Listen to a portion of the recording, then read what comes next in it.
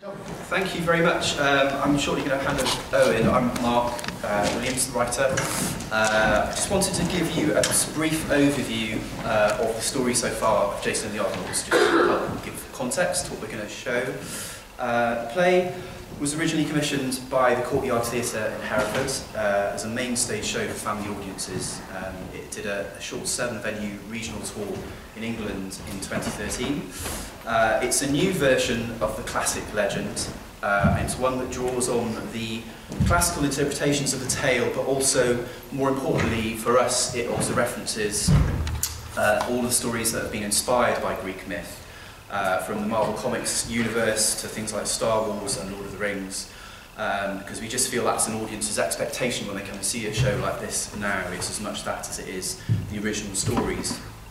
And most importantly, the heart of the show is to create something really exciting and fun for a family audience, something that really satisfies their expectations of these kind of epic tales. So Jason is an ordinary human. He's someone who doesn't have any powers, he just exists in this world of gods and monsters. And through his quest, the story is very much him deciding the kind of hero story that he wants his own life story to be. With the help of the mighty Argonauts, some of whom are seated over there, he takes the legendary ship, the Argo, on the ultimate adventure for the Golden Fleece, the quest for the Golden Fleece. There are big, ambitious set pieces in it. We wanted to fully explore those kind of things, how we could tell those kind of big set pieces, like things like fights with mad kings and encounters with monsters, like the harpies and the sirens and the army of the earthborn dead. And in the original production, we discovered ways of staging those big set piece scenes using the 4 actors in a way that was part live action, but also part legendary storytelling, so that the Argonauts could almost be timeless narrators who can step out of the action and become other characters, so the story could be told in a really fluid way, but with Jason himself always present, always in the immediate present tense, so you have that excitement that he might not get through this alive. The initial production also featured music, but as an isolated soundtrack, so it had one scene that was centred around live performance, but the aim for the new production, and a big part of this development, has been to really look at music and sound design and how we can use that as a much more organic part of the storytelling. So the core aim for this R&D, we've had 2 weeks here. For me, I'm the writer with Owen as the director, has really been to develop this music and sound potential in the first production of the existing script by working with our actors and Dan, composer and sound designer, and also with Charlotte as set designer. Some of you have seen already her model box for this, which really has reflected the work that we've done on it in the sound as well, and how everything can kind of pull together for a new version of it. And there will be a new redrafted version of the play that will come out of this, that will, we hope, move towards Welsh premiere and touring production. The big music discovery of our 2 weeks has been the idea of adding a new Argonaut to our core cast of 4. Sorry, which will be an actor-musician, but also with sound design experience, and some of this will be shown you now, but who can basically be on stage to facilitate the music and sound and just be part of the storytelling and streamline some of the big set pieces as well. So if we have actors who need to there's a lot of doubling up, so it just really helps that be a really smooth part of the storytelling. And story-wise, we thought it was very exciting if the 5th Argonaut was just introduced from the start of the play, and in a lot of the original stories they talk about the ship being alive and being another character really in the story. It's a magical ship, and it really does feel like it has a presence, so we've really gone with that, and we've taken the idea of basically the ship being a spaceship as much as it is a classical Greek ship. So the idea people have of the Argo from things like the Jason and the Argonauts film, we wanted to kind of build on that, and that maybe they can, and you can see there's the sort of eye in that design there from the original design, but there's also elements that could just as much be from things like the TARDIS from Doctor Who or the Enterprise from Star Trek. And moving it away from the idea of being a ship that has to have all the pieces of a ship, but having a central point, which is loosely represented here, which can be kind of like the engine room, the real sort of focus for it. And that will just really help us to stage everything around that, sound-wise and practically. And to finish, our key focus throughout all of this work was just asking ourselves two questions. Do all of these decisions and does all of this work help us to tell the story? And will it be fun, engaging and exciting for our family audience? And I'll pass over to Owen, who's just going to show... Yeah, just one of the things that we were talking about is to sort of to make it inherently theatrical. That for a family audience, there's an excitement in you are expected to create the finished product. That we're not going to build the whole ship, we're going to build elements of the ship, but you create, in your mind, you create that whole boat. Or if we, and Charlotte will talk us through this in a second, maybe come on up and look at that. And with that, and also then that bleeds into our sound design, so that you see the sounds being created on stage, they're all happening live. There's not a sort of Deus Ex Machina at the back pressing play to a bunch of recorded sounds. They're being created, either instruments being played or a soundscape created by the cast using the set and the sort of textures of the set. Part of it, we talked about trying to make it cool, that for a family show, any kids coming to watch it should want to play on the set, should want to get up and use some of the instruments or be one of these characters. That as an inspiration for a family show, we thought that's a really good start, so that it's not alienating. It just should be a really exciting thing. Do you want to briefly talk us through? Yeah, well, you said most of it. I mean, I guess the idea is I'm familiar with loop stations that Ed Sheeran uses, where you take a sound, record it into a little box, and then it starts looping, and you kind of build up kind of a rhythm or a soundscape in this case. Out of that, and we'll show you kind of how that works in a minute now. So what we'll do is take kind of elements of sounds that are built into the set, or things that exist naturally within the set, and we'll record them live there, loop them, and make it into a soundtrack. And in that way, it'll feel like the sound is being made very organically from here, and very much kind of in the now here as well. So that's kind of a basis of what we're going to build on, and then the other thing was that we didn't want to tie it down to any particular style or anything, so there'll be sort of electronic music in there, there'll be various different theme tunes for the heroes that they kind of suit their character, and very much comes from this sort of modern day kind of interpretation of these heroes. So it's not kind of set back with, you know, lyres and lutes and classic kind of stuff. It's kind of very much... Yes, there's been a conscious decision to move it away from the classical Greek sandals. Yeah. Shields and the sort of the world of the Ray Harryhausen movie, and to make it more redolent. And you can see from some of the designs here that it's more redolent of sort of Star Wars universe, Dune, sort of an unplaced, create our own world in which there's a melange of different textures. But not ignoring it. But not ignoring that with references and referring to the Greek original. Yeah. Do you want to just talk us through? So we will, as it's been mentioned, looking at ships on a different lots of different scales. So spaceship, all sorts of container ships, and the nice little world. So we looked at maybe what we're using is lots of different ways of platforms that we can use and move around. So we started looking at orreries. Those fantastic machines where they demonstrate the universe and how all the planets move around. And so that was an inspiration, sort of, yeah. If we've got a central hub of sound and Argo part, then the rest of our set will move around that in a way. So these will all move around and to form different sections. We've got sections created, so there's a cave structure, there are palaces, there's Phineas and the Harpies. A harpy, sort of dining table. And then ultimately, it's our boat. So things just, it's always very simple to do in a model.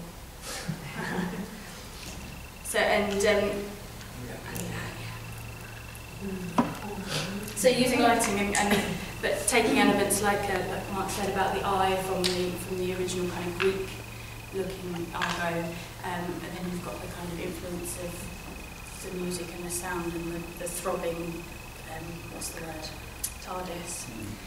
and then the back kind of galleon of a ship which can be used, and then also gives us a lot of things to play with, and then these can move around and become clashing rocks and things like that. Just lots of play, and I think it's the same with the costumes. It's kind of bringing quite contemporary, almost futuristic, and futuristic, but then also kind of nicking a little bit from Nelson and a little bit from Greece as well. So, but nothing that can't mean that people can't change really quickly into become like a harpy or become a mad king, and then be back as Orpheus or Hercules. It's making our own world as well as worlds that other. So we talked through lots of different ideas. We've been through the whole of the script in great detail, and Mark's planning on doing another, taking that to another draft with some of the ideas that we've thrown up in the air. And then we just thought, come on, let's just play, let's try out some of the stuff. So we're just going to share with you some of the things we found. It's by no means the finished version or a rehearsed version. They're things we thought, oh, that's fun. We'd explore that more in the rehearsal process. We like this texture, we like how this is working, and we've made do with what we could find in the room, essentially, or in Wilco's. So it's, you know, we're sort of, just to give you a taster to allow us to play. So at this point, Jason has been, he's been given his quest. His parents, he's come home to discover his parents have been killed. There's a usurping king in their place, and to avenge their death, he needs to get the golden fleece from the other side of the world. So he's met Medea and her partner Argus, who have given him the mightiest ship in all the world, the Argo. And we reveal, when the ship is first revealed, we see the sort of beating heart, hopefully, lights. It's sort of like the central console of a TARDIS, and it's from here that all the sounds and our soundscapes and our worlds will be created. And that starts to throb gently, as though it's got a little life of its own, like a deep sea creature. But every captain needs a crew. From north to south, east to west, I call the brightest, bold and best. Join my quest and come to me. Let monsters quake and tyrants flee. Argonauts, assemble!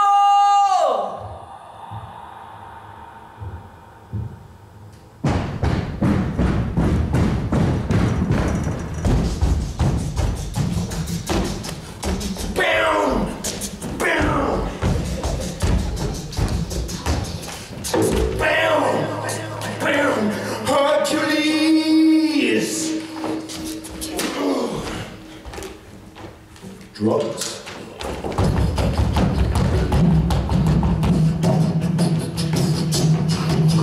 Hercules, strongest man in the multiverse. Hercules, freed us all from the Hydra's curse. Hercules, breaks bones for brunch, eats lava for lunch. Hercules, with his bare hands and crush crabs. Sorry, crabs? He's got a phobia. It's their beady little eyes. 2, 3, 4, Hercules! Complete the god to well labor that was set for him by a mighty king and with ease. Hercules, how did you complete the 12 labors? I'm glad you asked. In fact, I'll show you. Hit it! Hydra! Sliced! Ball! Diced! Lion! Skinned! Deer! Pinned! Bird! Shot! Ball! Got! Belt! Snatched! Cattle! Catched! Stable! Clean! Apple! Clean! Horses! Rustled! Cow! Hustled! Super fast and super brilliant! Super awesome! Super fast! Super brilliant! Super amazing! Super modern! Super noodles! Hercules!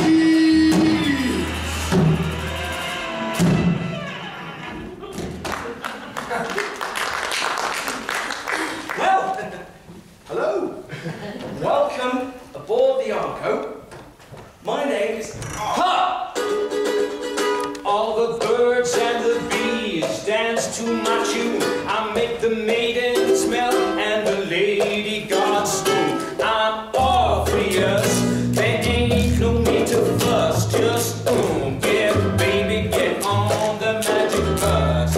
Insects and rocks are dancing in the street. I got the Beatles and the Stones dancing in the street. I'm Orpheus, pick them up, yeah, it's the bus. Yeah, jiggy, iggy, biggy, with my Ziggy Stardust. Yo!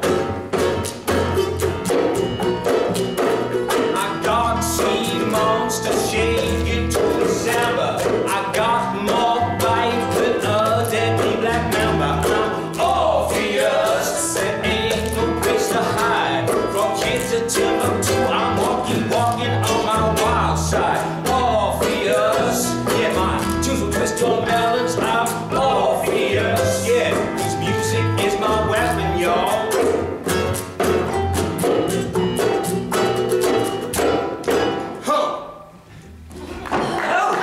Hello, hi. I'm Jason, this is Hercules, and this is Medea. Medea. Leave it to me, lads. I'll take it from here.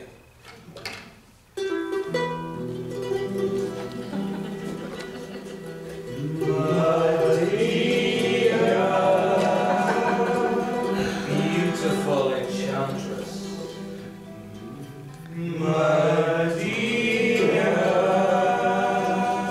Enchanting heroes' hearts.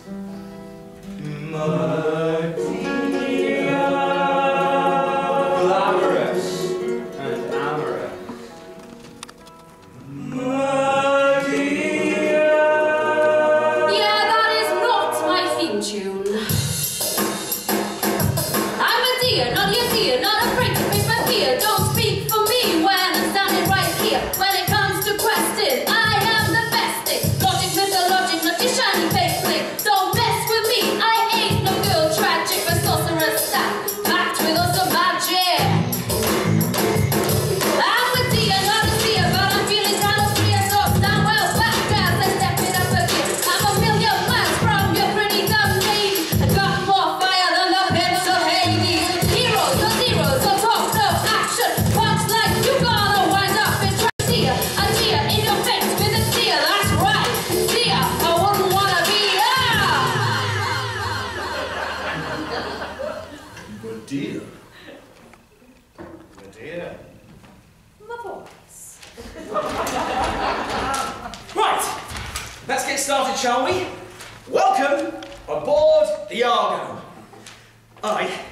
Jason, the cabin boy. Cool. But this is my dressing room, will you? And be careful, I've just had a restrung. And I'll have the shark sandwich, garçon. And don't skimp on the tartar sauce. He's not a waiter, Hercules. He's the captain of the Argo. You? Captain? I'm Jason. Never heard of him. Demigod, are you? No, my parents were human. Never mind. I'm sure your superpowers make up for it. Jason! Thunderbolt finger good. Jason! He's got wings on his feet. Yeah, Jason! Laser beam nostrils! No, stop, sorry. No, I don't have any superpowers. Oh, What have you got exactly? why should you captain the legendary Argo? Because this is my quest. So? I have quests coming out of my ears. What's so special about your quest, cabin boy?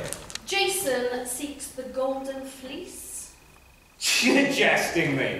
I jest you not. The Golden Fleece is the unquestable quest. Well, many have tried to take it from King Aetes. And all of them have failed. On their own, yes. But together, we have a chance. And I don't intend to fail. So, are you Argonauts or Argo-nothings? Ha! I like the cut of his jib, Orpheus. He's insane. But I don't suppose I've got anything better to do. Then prepare the ship for departure on the quest for the Golden Fleece. And so they set the boat up ready for departure, and we would see all the disparate elements come together and the ship being created, those parts in front of you. And it would be done as part of a scene with dialogue. The ship would be being created, unlike this. Fine.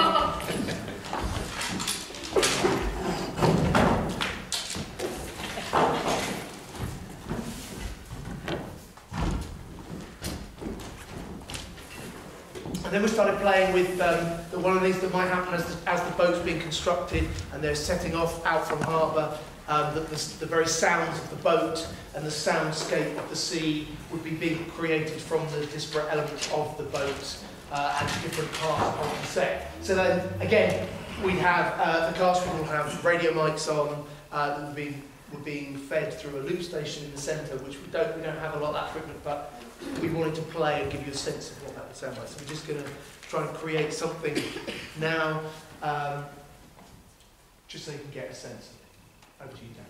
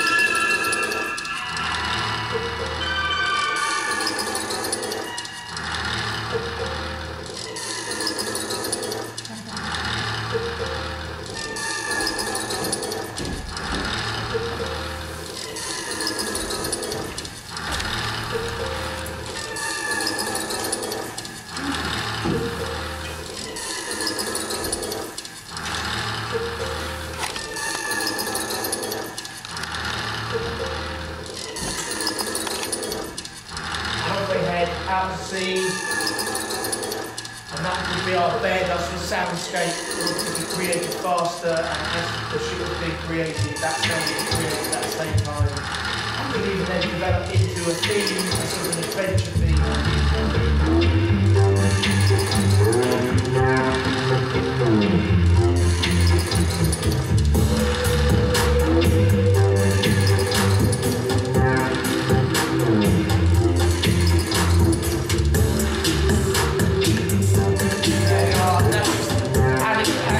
Once the setup, what we can do, creating the sound and then it becoming music and themes that can repeat the loop throughout and groove on the boat. And then the boat that travels off, one of the other things we thought we'd have a look at playing with is the idea of a part of the story is a little sea quest where we see some of the smaller obstacles that they come across. And we thought to demonstrate that, we play with the idea of sort of Son et Lumiere show where we move from the big Argo down to a small Argo. And we can see the small Argo on its journey. And this will be done, lighting would help us here quite a lot. We take the lights down here. This might be a nightscape, a moon appearing at the top of the mast here being held by Ollie. Like this from underneath the nightscape, the sea at night as the boats traverse the sea.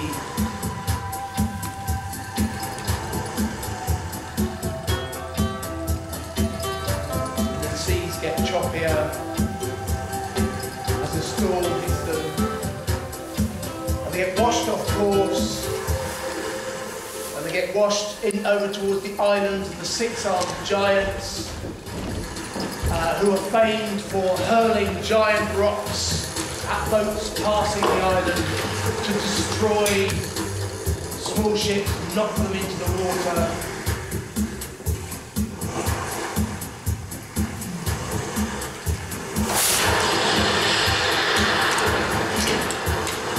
The boat then gets pushed further on its journey.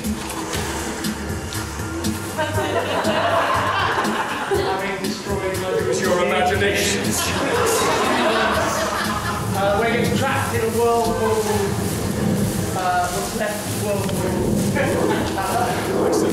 And the whirlpool gets faster again, lighting this minimal lighting, picking up the sea faster and faster, and only one way out of the whirlpool is to die.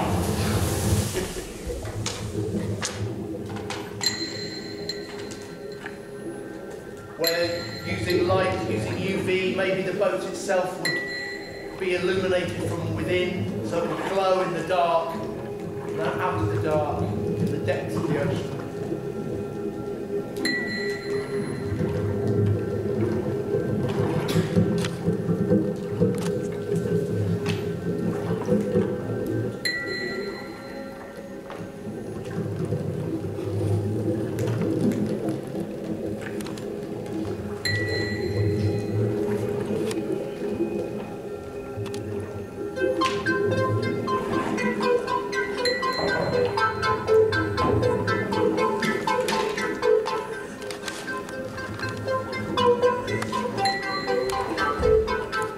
In the dark, these are the only objects that you can pick out.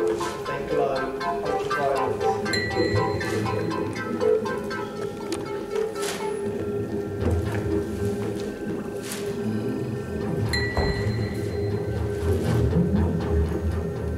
Of course, the one creature that they are terrified of, they don't want to meet, is the mighty deep-sea kraken.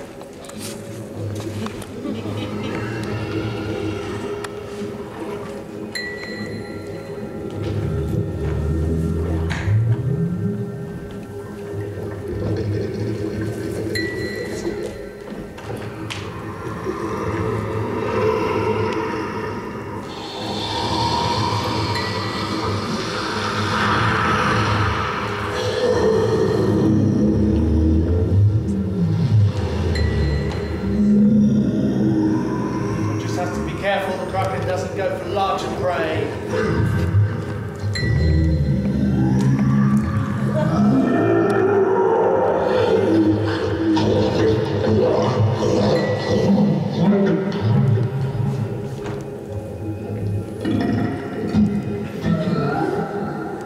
Prepare to surface!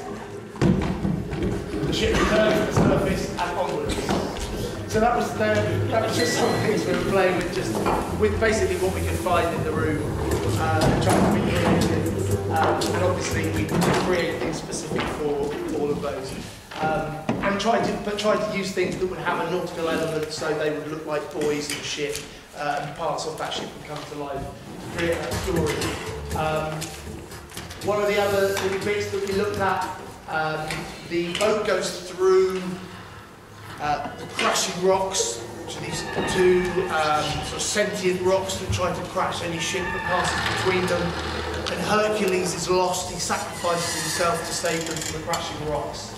The ship then continues on and is becalmed on an ocean, and they come across the island of the Sirens, who are creatures who use sound to play on sailors' fears and psychoses and try to lure them to their deaths on the rocks.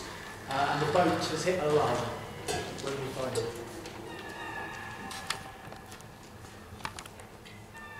I don't believe it. Hercules is gone. He'll be all right. I know he will. That's easy for you to say. You're safe on deck. Only thanks to Hercules. And if his sacrifice means anything, then we need to keep going to Colchis. So where are we? We're off the map in the middle of nowhere. Medea, can you see any familiar landmarks? Only one. And I hope I'm wrong. The island of the Sirens. Oh no. What are the sirens? Bad news. Their voices mean death to any who listen. Listen. Orpheus, steer us away. Duh. Medea, hoist the sail. Let's get some speed up. There's no wind. And we'll just have to row for it. Without Hercules, we'd be faster to swim. Swim. Some captain. What was that? Nothing. Jason, stop. We're going round in circles. Circles. Orpheus, what are you playing at? What did I do? Steer us away now!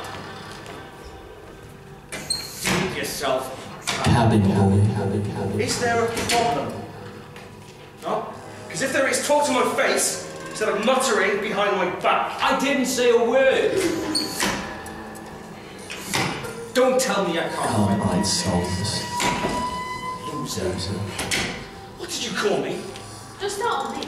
It's not my fault we're Lost. It's too hot. Everything's a shimmering haze. Can't see a thing. You're blinder than Phineas. Hercules would be able to see. He could see for miles. Hercules is bold, Orpheus. Only Jason let him go. Hercules chose to leave. I would have taken his place. I would, but you didn't. Doing my best, all right. Your best is not good enough. Give him a break, Orpheus. Jason's only human. Only. Human. All right. Right. Maybe Hercules would have been a better captain. Do you really think so?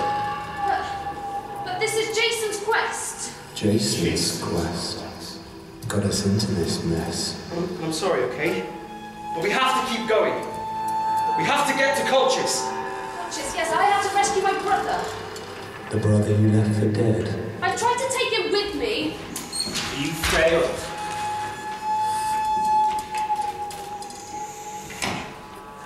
We'll never get to Colchis. We will! We just have to keep going. I must get the Golden Fleece. You don't need to get the fleece for us, Jason. We love you. We're so proud of you, son. Dad? Our beautiful boy. We've missed you so much. We're here for you, Jason. Your family. My family. Come to us.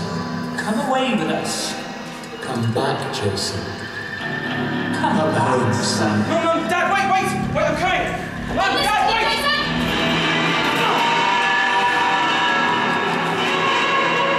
My parents! It's not real!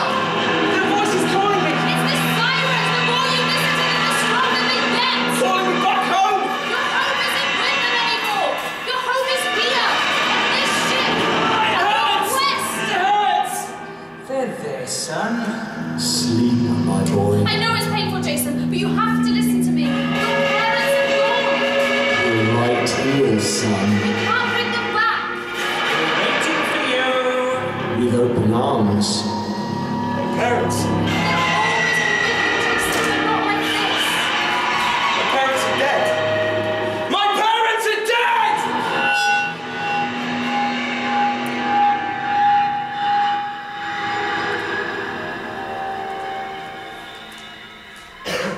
And that's a little bit that we're playing with. And one of the ideas is that Orpheus, who's lost his self-belief in the power of his own music, earlier in the narrative when he's failed to defeat the harpies using song, actually takes the discord of the harpies and the cacophony and turns it round and turns it into a harmonious tune that becomes a song that then drowns out the sound of the sirens, and they're able to escape the power of the sirens and move on in the quest through his through his song that we then would create. We haven't got that far with that. And that's really the elements that we've got to show you, sort of the sound and the sort of bits of the staging.